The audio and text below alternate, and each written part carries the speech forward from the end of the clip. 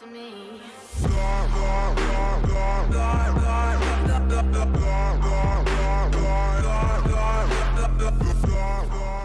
Hey guys, what's up? Welcome back to the channel. Starko here, guys. Today we are going to do a full uniform review of the Punisher uniform Marvel Legacy. So first of all, guys, let's take a quick look at the uniform here. Uniform list, there we go. So uniform bonus applied to self, decrease all damage received by 15%. It's not bad, it's not good either. It's just a little slight damage reduction. Might be good for him because he was taking a lot of damage, so it's gonna help him a little bit, but nothing really special about this uniform bonus in my opinion. Then we have 6 skill change. You know, Punisher used to be mostly melee mixed with a range attack before today, but now with this uniform he is fully range attacker, guys, with kind of a 1 melee attack that is full iframe. Yesterday I was actually you know, reading feedbacks about him. People were saying this uniform is trash, blah blah blah blah blah blah. So I said, fuck it, let's try it. I tried him against Thanos Infinity, and I could clear Thanos Infinity with him without any problem. So obviously people said that this uniform is trash. Obviously don't know how to play him. Not saying this uniform is going to be a meta uniform, guys, but this uniform actually makes Punisher a lot more viable than it used to be. So the skill changes, guys. Well, the only one that we're really going to pay attention, guys, here is the third skill. Here is Punish Guilty. Applied to self, guards it against 8 hits for 4 seconds with a 4.5 second cooldown. So basically your guard hits is up at all times, so it is very strong. Then you get the tier 1 passive that applied to self, decrease kill cooldown by 10%. So basically on this character you only need 40% skill cooldown. Now, does it show on the stat sheet or it doesn't? I do believe it shows on the stat sheet because the way I build them, we'll see it in a few minutes, guys. It looks like I do not have 50% skill cooldown, but my stat sheets show 50%. So this is actually very useful because a lot of people are having, you know, don't have the perfect card setup and all that shit. Don't want to go for Hawkeye's ESO set, so they end up with less skill cooldown they actually need, but that passive actually help them a lot. And you know, you don't actually want to put Yuru on a character like that because he is not a meta in any sort of way. So if you can avoid putting Yuru and having max skill cooldown, it is awesome. Then you have the 4th skill. If I'm not mistaken, it's either the 4th skill or the 5th skills. One of them is a full iframe skills. We're gonna see that in a sec, guys. I'm just not sure anymore. I only play amounts with the uniform, so but we'll see that in the gameplay pretty soon, guys. So before we actually jump to the gameplay, we're going to take a quick look at my setup on my Punisher to see where we're coming from. Also, guys, the first team we're going to play with is Bullseye Lead because I need the Ignore Dodge to face story mode 12.1. Then when we go against Wallbust, we're going to use this team here with Spider-Man and Rhino. So let's take a look at the stats here. Well, at first, costume gear. Costume gear, we're going to be running with critical damage gear and a shield pros. Not optimal, but I don't want to waste resources on optimizing this obelisk for a character that is not going to be a character that I'm going to play often. Pretty much just going to be characters for Shadowland when I feel like it, and Alliance Conquest. ESO set, we are running with Power of the Angry Hulk, stage 5. So we don't get the full stats, we get 7.7% all attack, 6.9% attack speed, 7.7% all defense, critical rate 7.7, and in your defense 7.3, and we get a 20% increase of all attack. on a 60-second cooldown. So that's what we get so far with this ESO set. Now the skills, tier 2 passive for Punisher is applied to self, 15% ignore dodge, and ignore target dodge rate by 35%. So yes, even if he already has 35% ignore dodge, when you run chapter 12 you still want to be around 50%, so that's why we are going to go with Bullseye still. But it really helps with his ignore defense. Basically you only need 35% ignore defense on him, which is great. First skill's nothing special, it's a range skill. Second skill is the same. Third skill is a guardian skill, really useful. Then you have the fourth skill. I'm pretty sure the fourth skill is actually the iframe skill. Then you have the fifth skill, and as leadership is actually decent leadership, 24% increase of all attack. So it's not a bad leadership, pretty decent. Nothing special on the other skills though, no buff, unless except the third skill that gives guards it. All the other skills, guys, do not do any CC or any sort. So I think that's the one thing that the Punisher is going to be lacking overall. Stat sheet here, guys, we are running with 50% cooldown reduction, 50% in your defense, 200% critical damage, 36% critical rate, and 128% attack speed. So that's pretty much what my Punisher Hill build like. So first, guys, we're gonna run him through the mission 12-1. Basically what we want to look at here with that mission 12-1, if does a Punisher can survive fighting an actual fight, and how fast can he actually clear on autoplay. Average damage output characters will pull out between 1 minute 30 and 2 minutes, so that's actually the target range we want to be in. See, that's the fourth skill here. That was the fourth skill, that is for iframe. We're going to use the third skill here for the guards, so we actually use it at the third skill on the priority list, so that's actually not that bad.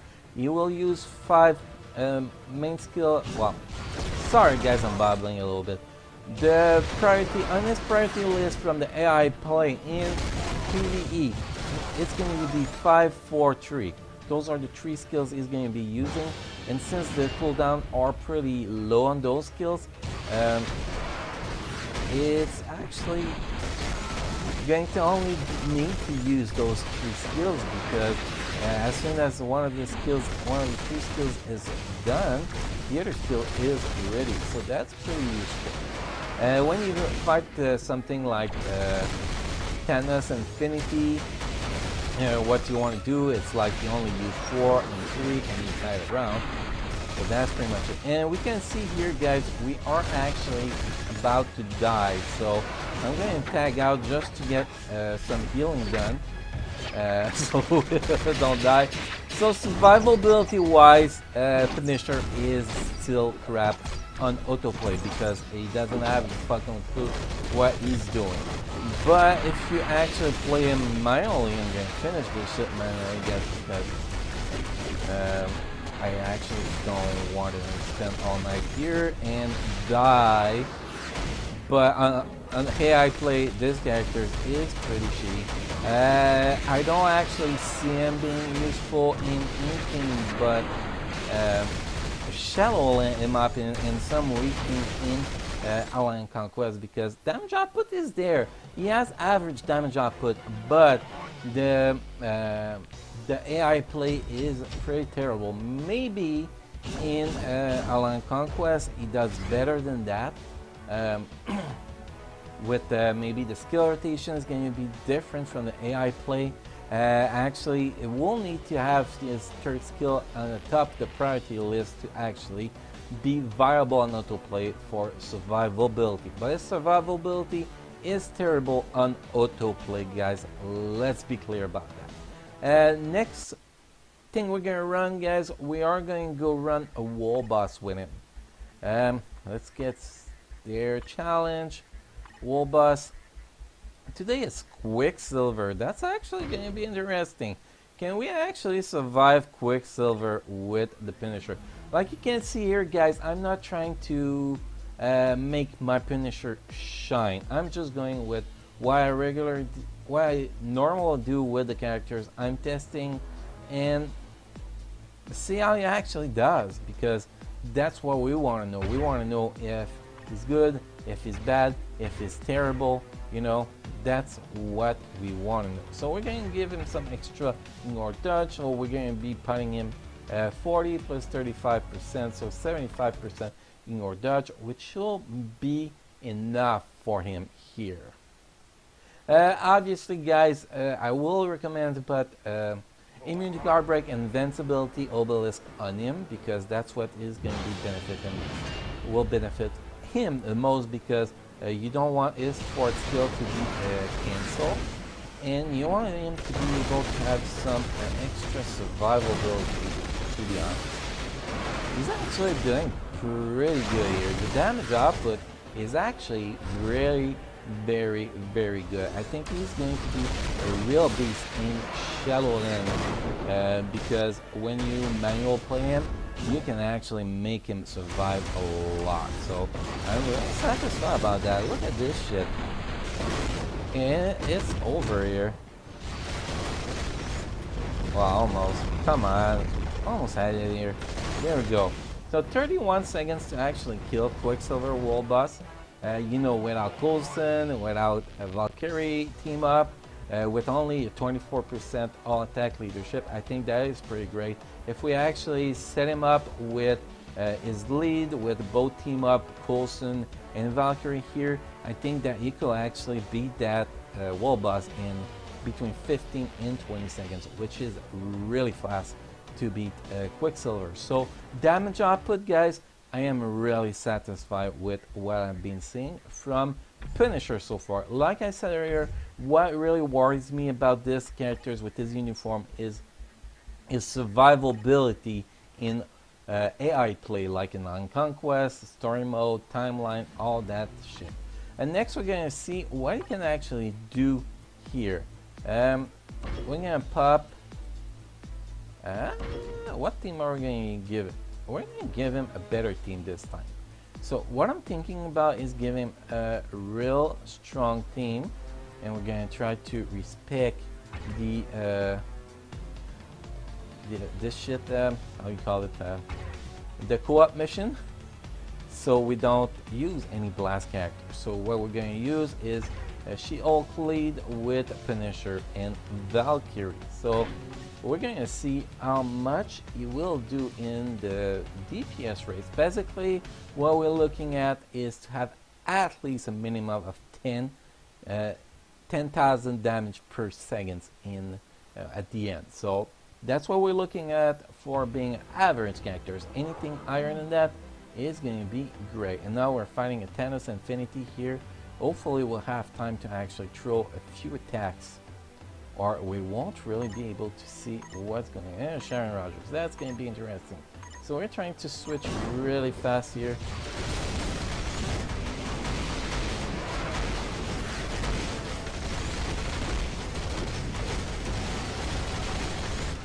Sorry, I'm not talking, guys. I'm just trying to get this shit done.